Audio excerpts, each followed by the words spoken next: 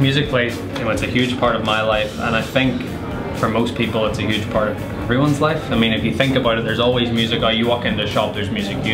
You're in the car, you're listening to the radio, or you're listening to your music. You're in the gym, you listen to music.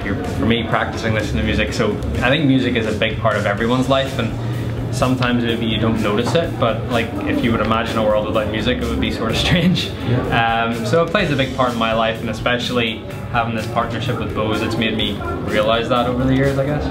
Now, a lot of sportsmen talk about, you get footballers like to listen to certain tunes in the dressing room, boxers like to get pumped up to certain tunes. Do you have something that you like to listen to get you in the mood before you go out to play in a tournament? Yeah, I do, but sometimes it changes. I was just talking about there, I've got quite an eclectic taste in music, so I could be in the mood for hip hop one day, the next day dance, the next day acoustic, the next day soft rock. It could be a bit of anything, but my go-tos would probably be hip hop or dance or house, something like that. So and whatever's sort of recent and new, I'll go back to some stuff that I liked from before, but I like to keep up to date with some of the new stuff, so that's usually my sort of go-to.